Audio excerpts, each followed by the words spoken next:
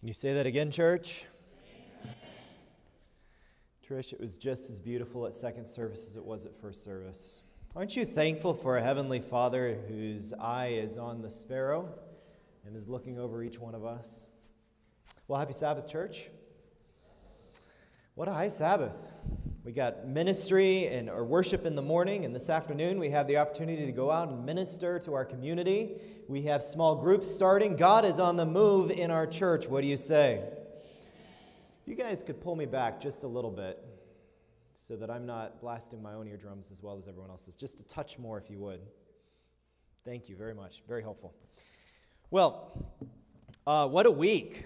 I saw some headlines this last week that we are at, in the last month, 54 mass shootings in the last 30 days. I can't even believe I'm saying that. Jesus is coming soon, church. We have more protests and tensions on the rise. Jesus is coming soon. Cases in Michigan, at least, are rising significantly right now. Something we don't need to be afraid of because we can trust in our Heavenly Father's care. Amen, church? You know, something that struck me the other day, it was a good reminder. It's something I think all of us know, but it's good to remember this. Even in a pandemic, my life is in the hands of God. And nothing can take my life without God's permission, even a virus.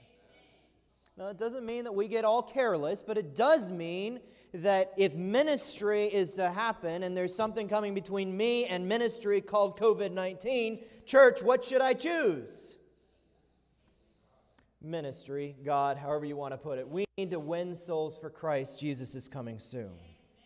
I'm proud of our young people. They're meeting right now doing PBE. They've memorized vast portions of the Bible. I hope you're praying for them. 2 weekends from now, we have a huge rally for evangelism. Don't miss it.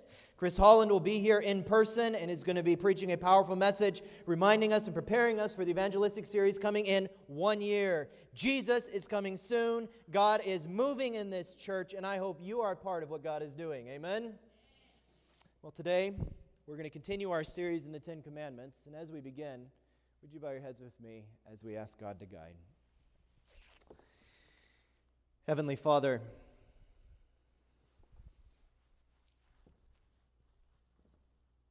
you're coming soon. And today we need Jesus. I need Him to give the message for today. My brothers and sisters here need the Holy Spirit to take the message and make it uniquely applied to each one here, that we'll walk away with a deeper appreciation of Jesus' love and a greater understanding of how we can draw close to you and the mission for this time. Thank you for the angels that are pressing close. Thank you for the rejoicing in heaven over the baptism. Hide me behind the cross. Speak to our hearts and minds. In Jesus' name. I invite you to take your Bibles and turn with me to Genesis chapter 2, right there at the beginning of your Bible. I saw some stats earlier this week as I was preparing for this sermon, and they were similar to stats I've seen quite a while ago, that people are stressed and concerned. For some, the pandemic has been a time of, great, I've been able to reconnect with my family, and that's been good. For others, the pandemic has been extremely stressful and concerning. For some, it's been a time of relaxation. For others, it's been a time of extreme busyness. As I look at the mess in our world right now, and I see the tension rising between different individuals and different groups, you know, in heaven, I'm so glad that there isn't going to be any tension between different parties, aren't you? There's not going to be this angel party and that angel party. We're all going to be Jesus party, amen? But as we see all of that, there's a place in the Bible that we find that God established a palace in time, a crystal in time, if you could, a time crystal, if you could, that God has established to remind us that He is the creator of all of us, He is the uniter of all of us, and He is the great reestablisher When we are broken, He has a time in the week that He says, this is the time where you can focus on my healing power in your life. When we are discouraged, He has a time when He says, this is when I can lift you up and restore you back to who you should be. When you are feeling like everything has fallen apart and that you are useless to God, He has a palace in time to remind you that you are so valuable that God was willing to die that you might live forever with Him. Genesis chapter 2, are you there? As the earth came forth from the hand of the Creator, we spent some time at prayer meeting going through the creation week. Discovered some really powerful things. I'll just summarize it for you here. You'll notice that if you go through the creation week, God creates and then He fills. What do I mean by that? Someone tell me, what did God create on the first day of creation? Light. And He created the first day. God created the first day and He created light. What did God create on the second day? Someone tell me quickly. What did He create on the second day? Okay, we need to go look in our Bibles. Let's go look in our Bibles. That's okay. Genesis chapter 1. Are you there, church? What did verse 6, what did God create on the second day? Someone tell me quickly. The firmament. Take a deep breath of air. That's the firmament. That's the air around us. God created the air. What did God create on the third day? Someone tell me quickly. Dry land. So, first day, light. Second day, air with dividing the waters. Third day, land. Now, if you go to the fourth day, what does God fill the light with? Sun, moon, and stars. What does God fill the air and the water with on the fifth day? Birds and fish. And then what does God fill the land with on the sixth day? Animals, and finally, mankind. So if you build a pyramid, you've got on the bottom here, you have first day, light. And over here, fourth day, sun, moon, and stars. And then if you were to go up one, you'd have on the second day, God created the air, separating the waters. And over here, you would have the fish and the birds. And then you'd go up another layer, and you'd have over here, you would have the third day, God created the land. And over here, you'd have day 6, He created the plants and the animals. And then the top of the triangle is this crowning act of creation. Genesis chapter 2. You see, God takes all of this, but if He had stopped creating with the sixth day, His creation would not have been perfect. Because if you only have things without a relationship with the Creator of all things, you're missing out on everything. You know, a lot of us may have a lot of things in our lives that God has blessed us with. But if we're not building a relationship with the God of all things, we are missing out, church, on everything that's important. Adam and Eve, if they had just had the creation and not the Sabbath, it wouldn't have been perfect. And so God does something very special. You realize Adam and Eve did see God create something. A lot of people don't realize that God didn't just create things, but He also created how we count time, the week. He created the first day. He created the second day. Created the third, the fourth, the fifth, the sixth day. But God also, in the presence of Adam and Eve, creates which day? The seventh day. They watch Him create it. To me, that's one of the most powerful examples or evidences in the Bible that the Sabbath is God's gift to mankind.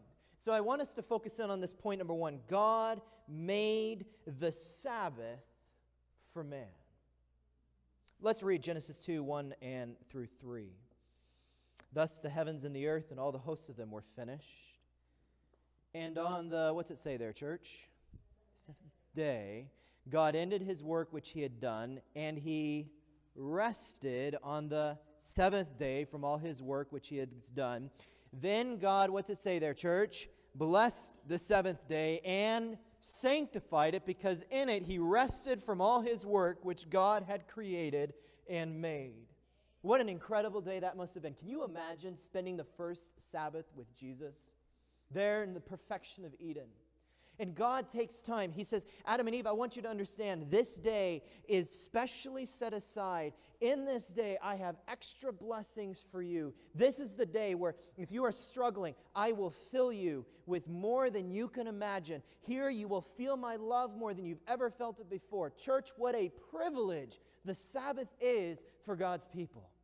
It's all about the relationship that we're building with Jesus. It's not a works thing. It's a rest thing in Jesus. In fact, I would submit, this is a side, this isn't where we're going in the sermon, but I would submit, church, that keeping any other day than Sabbath is my works instead of God's rest. Any other day that's kept instead of Sabbath is a works-based Christianity, not a faith-based Christianity. You see what Satan has done? Just chasing this rabbit a little bit longer. What Satan has done is he's accused those who are just trying to follow what Jesus says of the very thing that those who are doing the opposite are. We follow Jesus by faith, and we should say, not always, but we should say, Lord, whatever you want me to do, that's what I want to do. Isn't that what we should say, church? That's faith. That's living by faith. Go with me to Mark chapter 2 and verse 27. God made the Sabbath for man. He set it aside for mankind because without it, we wouldn't be able to have the relationship with God that we needed. In fact, Christ brings this point home crystal clear in Mark chapter 2 and verse 27. Notice what Christ says as he drives this point home. His disciples have been walking in a grain field. While you're turning there to Mark chapter 2, verse 27, just a little recap of the story. His disciples are walking in a grain field, and they're plucking grain on the Sabbath. And the scribes and Pharisees come and they say, whoa, what are you doing? You're not supposed to do this. And they had an incorrect view of Sabbath keeping, and that's a sermon for another time. But in Mark chapter 2, verse 27, Christ points out the importance of understanding the why of Sabbath. Verse 27, are you there, church? And he said to them, the Sabbath was made for who? Not man for the Sabbath. Therefore, verse 28, the Son of Man is also Lord of the Sabbath. God came to the end of his creation and he creates man. And then he did one more thing. He created the Sabbath for his people. And he made it a time for us to connect. Have you ever wondered how you can get the greatest blessing out of Sabbath? Have you ever thought maybe I'm missing out on some of what God has for me? Some of us think that Sabbath keeping is coming to church, amen, that's important, and then taking a hike to the bed springs, and we rest, and that's it. But I'd like us today to look at the Bible, and I would like us to submit that there is more to Sabbath keeping than just those two things. And I am hopeful that as you come out of this sermon, you are inspired with some new ways to look at keeping the Sabbath that will bring the Sabbath alive to you, and you'll discover that there is tremendous blessings in the Sabbath that you've missed out on all this time that now God wants to bring alive for you. So God made the Sabbath for man, and he made it, I'm going to submit, for three things. First, God made the Sabbath for rest. It is a time when we are to put aside our secular activities, and we are to rest in Jesus. That's why the Sabbath starts at sundown Friday night, because as the sun goes down, we rest over the night and get the energy we need for the next day. Are you with me, church? God wants us to rest, but that rest is to prepare us to enter into the joy of the Sabbath as the sun comes up the next morning. So he creates it for rest. Point number two, God creates the Sabbath for worship. Go with me to Luke chapter 4 and verse 16. Luke chapter 4 and verse 16. There's many passages we could have gone to, but I want you to see that Christ was always worshiping on Sabbath with his heavenly Father. Luke chapter 4 and verse 16. And when you're there, if you'd let me know by saying amen. Some of you are there. Here's some pages turning, so I'll give you just a little bit more time. Luke chapter 4 and verse 16. This is when Christ is actually announcing his ministry right after he's been in the wilderness. Now notice what it says. So he came to Nazareth, where he had been brought up, and as his, what's it say there, church? Custom. Now what does the word custom mean? Does this mean that it was something he did occasionally? He did perpetually. It's a custom. It's something he always did. What Christ's custom, and then Luke's about to tell us what it was. Notice what Christ says. As his custom was, he went into the synagogue on the what? Sabbath day. Now, what did you do in the synagogue? You worshiped together as a family. And he stood up to read. Christ's custom was to go to church on Sabbath. You can write this down and look this up later in your notes. Acts chapter 17 and verse 2. Paul's custom was to go into the synagogue on the Sabbath. Christ and the disciples. In fact, I would submit, if you were to look through the Bible, the men and women of God throughout history have a custom of being with God's people in church on Sabbath, worshiping the great King of the universe. In fact, Paul in the book of Hebrews, go with me to Hebrews chapter 10 and verse 25, points out how important this worship is. Let's start in verse 24. When you're there in Hebrews chapter 10, going in the New Testament, fast-forwarding several books before the book of James, Hebrews chapter 10, verse 24 and 25. When you're there, say amen. Hebrews 10, verse 24. And let us consider one another in order to stir up love and good works. Pause. Look around the room. What is the Apostle Paul calling us to do here in verse 24? Consider who? The people around you. To what? Not to sit there and judge them, but to do what? To love them. A church family is to be a place where the love of Christ is brought out fully. Notice I said is to be. Are you with me, church? It may not always be that, but we are to strive for that. Amen? Now, notice verse 25. Now he brings this point. How do we do that? Verse 25. Not forsaking the what? Assembling of ourselves together, as is the manner of some, but exhorting one another so much more as you see the day approaching. Church, we are to be here to worship, not just for our own edification, but because as a family we need each other. We need the fellowship here. In worship, God does special things. He pours His Spirit out upon us. He anoints us with His grace. He inspires us to go forth into ministry. He challenges us with truths from His Word. Worshiping together is so vital to the development of Christian character.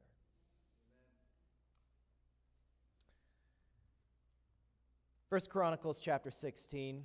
I want to touch briefly on what we do during worship. So 1 Chronicles, go back to the Old Testament. It's this incredible story that you're going to find. 1 Chronicles chapter 16.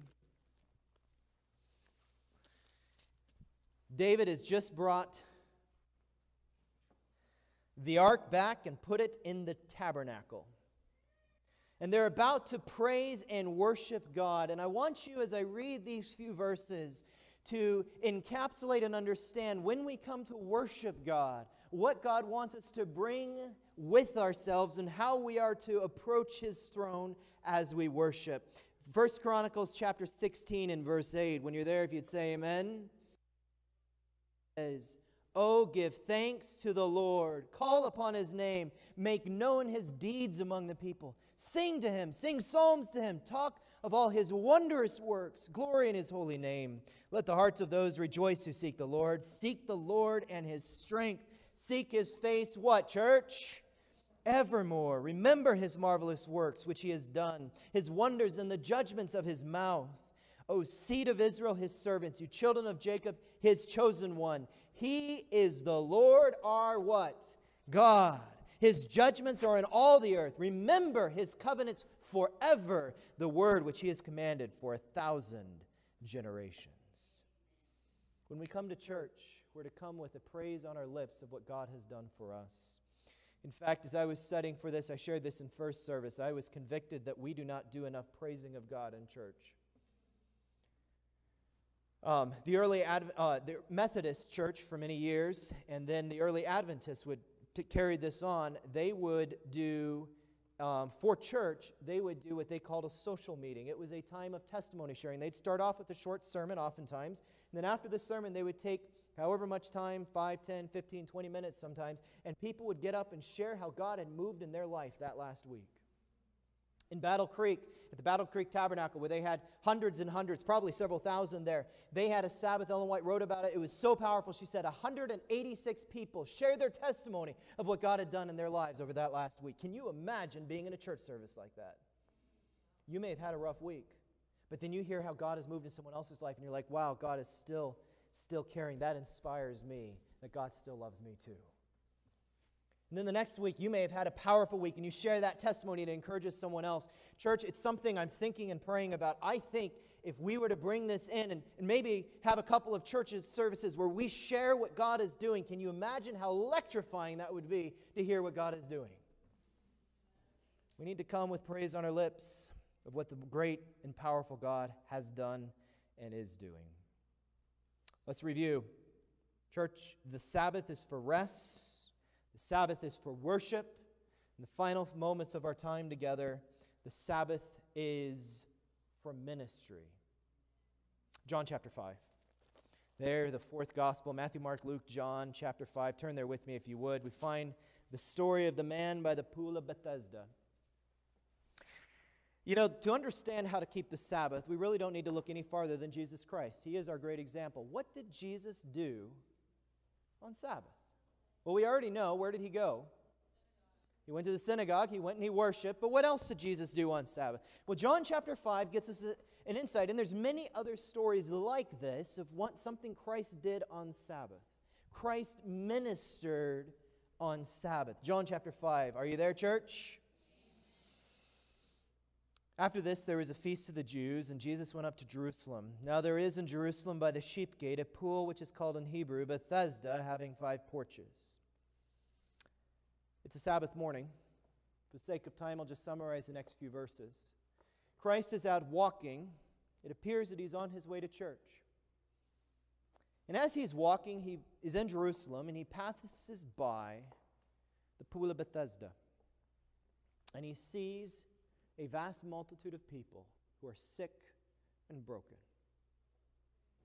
Christ would have loved to have healed everyone. But Desire of Ages says he knew that it would cut his ministry short, so he couldn't. But he sees one man that is of an extreme case. For 38 years, he's been a paralytic. For 38 years, he's been dependent on others, in pain. And Christ in verse 6, 7, and 8 comes over. And he bends over that man and he ministers to a broken human being's need on the Sabbath. Sabbath is not just about rest. Sabbath is not just about worship, but Sabbath is about ministry. It's the day we are to, above all others, minister to the broken humanity around us. Let's read 7 and 8, John chapter 5, 7, 8, and 9. Then the sick man answered him, Sir, I have no man to put me into the pool when the water is stirred, but while I am coming, another steps down before me. Jesus answered unto him, Rise, take up your bed, and walk. Reading aloud with me, verse 9. And immediately the man was made well, took up his bed, and walked, and that day was the Sabbath. Can I be real with you all for a moment? Not that I haven't been real before. That sounded wrong. You all know what I mean. I think sometimes our Sabbath keeping has been very selfish. It's more about what I want and what I desire than what God wants and what God can do through me to touch other people.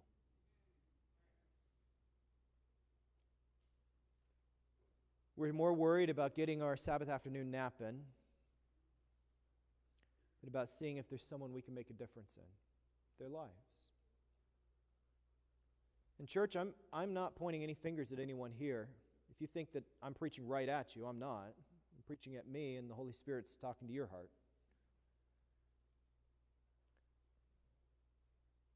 But Sabbath keeping, go with me to Isaiah chapter 58. Let's follow this a little bit longer. Isaiah chapter 58. Sabbath keeping is not the time for me to selfishly hold on to what I want. It's for me to go and look for people who are in need and broken and share with them the love of Christ. Are you there in Isaiah chapter 58? If you were having trouble finding it, it's right there in the middle of your Bible. Isaiah 58 is really the breakdown of how to do Sabbath keeping. And it ends, verse 13 and 14, with directly referencing the Sabbath. But I want you to notice verses 6, 7, 8, and 9. And I'm going to pause and ask the Holy Spirit to speak to our hearts as we then read these words. Father in heaven, as we've prayed at the beginning of the sermon, but right now we're about to look at a few more verses here that are directly impactful to all of us and have been very convicting to me. And I pray that you will speak to our hearts and that you will help us to not just hear, but then act on what you're calling us to do. In Jesus' name, amen.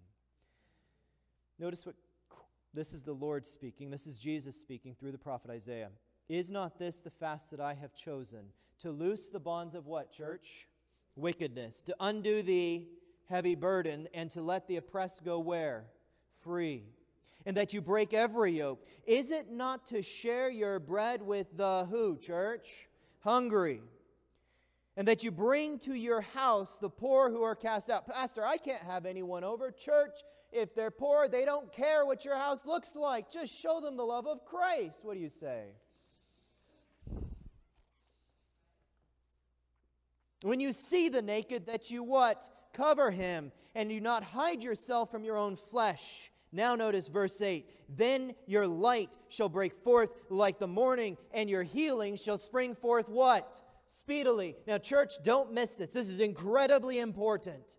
Are you afraid or worried about COVID-19? You may be. But the promise here is as you keep the Sabbath in the ways that God has ordained, He will heal you speedily. What do you say? Read the rest of it. Your righteousness shall go before you, and the glory of the Lord shall be your rear guard. Don't let COVID-19 stop you from doing ministry on Sabbath.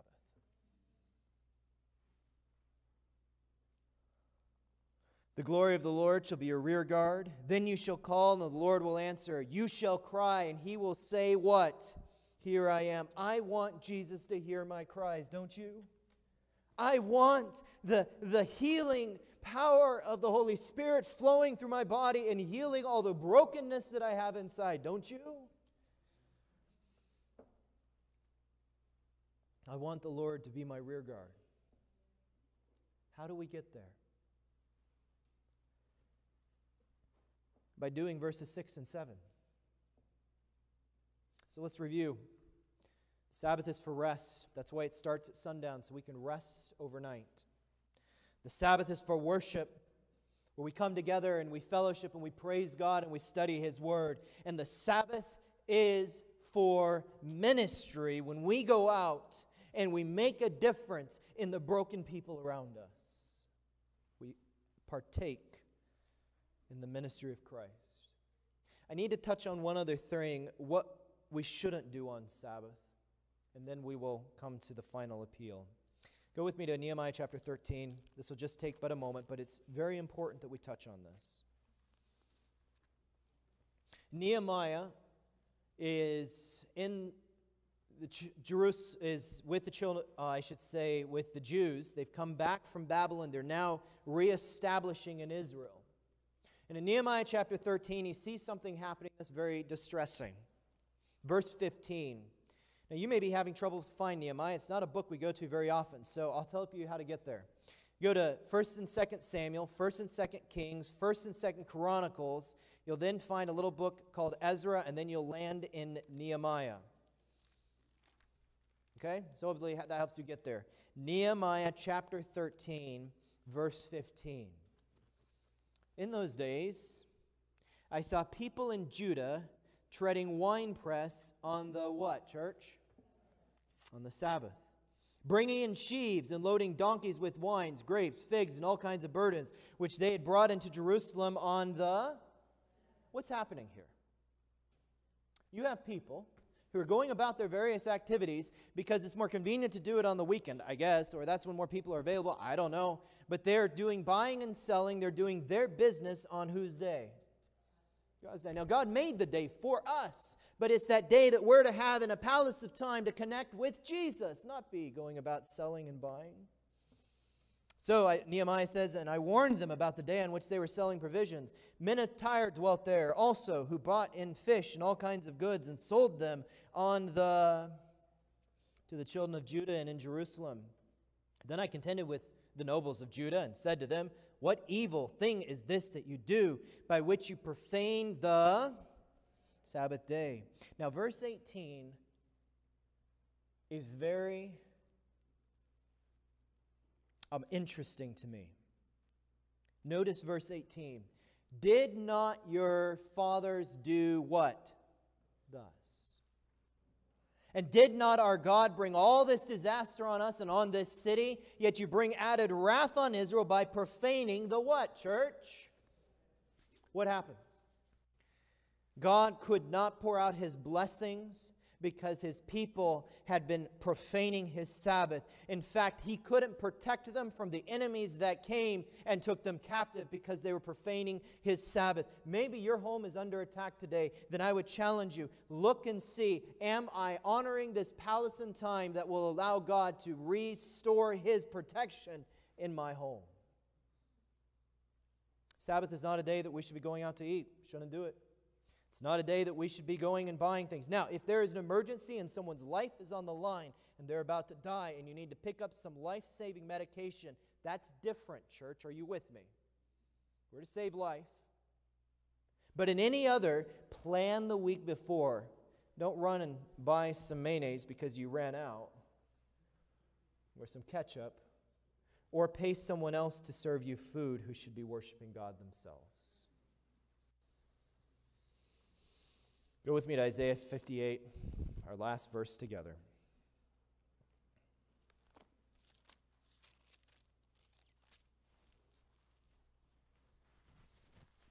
Verse 13 and 14. God puts a condition and then a promise that I believe every one of us want answered in our lives. Isaiah 58. If you ever are looking for Isaiah and you have trouble finding it, it's almost always just about the middle of your Bible. Some Bibles have more at the end, so it's a little less, but it's close to the middle. Isaiah 58, are you there? I want you to read aloud with me verse 13 and 14. I know we have different translations here. It will probably be on the screen here in a moment. Let's read it together off the screen. If you turn away your foot from the Sabbath, from doing your pleasure on my holy day, and call the Sabbath a delight, the holy day of the Lord honorable, and shall honor Him, not doing your own ways, nor finding your own pleasures. Verse 14, nor speaking your own words. Now we'll go to verse 14. Then you shall delight yourself in the Lord, and I will cause you to ride on the high hills of the earth, and feed you, keep reading, with the heritage of Jacob your father. The mouth of the Lord has spoken. Leave verse 14 up there. Church, do you want these blessings of God in your life? Then let's keep the Sabbath in God's way. God made the Sabbath for man. He calls us to rest on the Sabbath at sundown until the next morning. He calls us to worship Him together as a church on the Sabbath. And finally, He calls us to minister to the broken humanity, especially on the Sabbath. What does Exodus chapter 20, verse 8 say? It begins right there. The fourth commandment begins with that one word, remember. Why? Because God knows that in our brokenness and in my selfishness, I'm easily going to forget the Sabbath.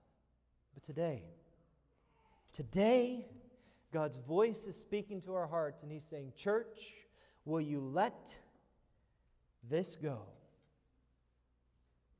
Will you enter into my rest through worship, through ministry? And will you find in the Sabbath all the blessings that I have to pour out on you? I have a couple of appeal questions. One, how many of you want God's blessing in your life? Let me see your hands. Okay, amen. So do I. You can put your hands down. Now the next question. How many of you would join me, because I had to make this decision this last week as well, and say, Lord, I want, by your grace, to enter more fully into the keeping of the Sabbath. If that's your desire, would you stand as we close with prayer?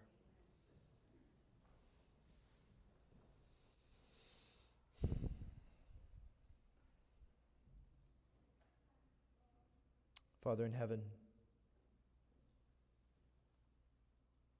we stand here in your presence. We've read your word. We've been challenged by your word. Some of us have realized that we've missed out on so much over the years. But you promised to redeem the time. You promised to forgive us and to cleanse us, and today those blessings can begin. Father, as we enter into the joy of keeping the Sabbath, we've worshiped, we rested last night. Now this afternoon, may we not be wait for someone to tell us how to do it, but may you inspire us. Maybe it's a neighbor that we know has lost someone recently and needs a comforting hand. Maybe it's someone on the side of the road while we're driving home. Maybe it's the outreach this afternoon you've called us to be a part of. Whatever it is, you see us standing. Teach us now how to enter fully in to what we've committed to do. Thank you. In Jesus' name, amen. I invite you to remain standing as our song leaders come up here. We're going to sing that beautiful hymn, Fairest Lord Jesus.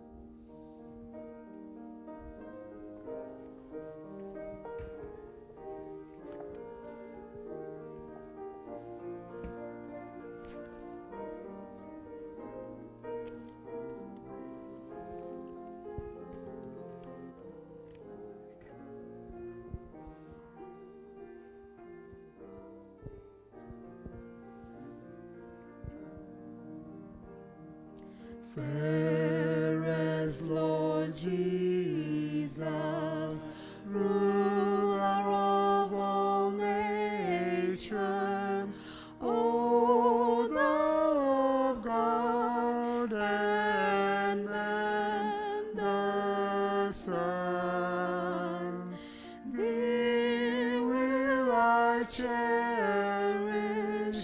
thee will I honor. Thou art my glory, joy, and crown. Fair are the meadows, fairer still the woodlands, robed in the blooming garb of spring. Jesus is fairer, Jesus is purer, who makes the hopeful heart to sing.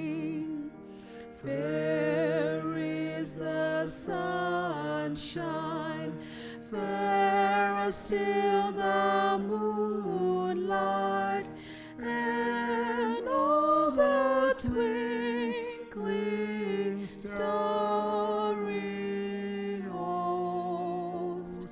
Jesus shines brighter, Jesus shines purer, Then all the angels heaven boast. Beautiful Savior, Lord of all nations, Son of God and Son of man, glory and honor, praise, adoration, now and forevermore be thine.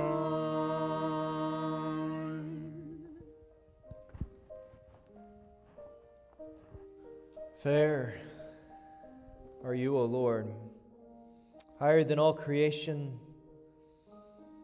Your name is most holy.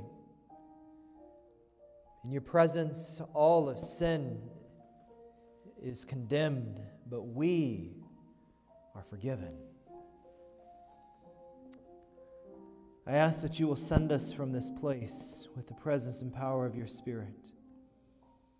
I ask that your angels will attend the steps of each one here. May you bless our homes and our marriages and our children.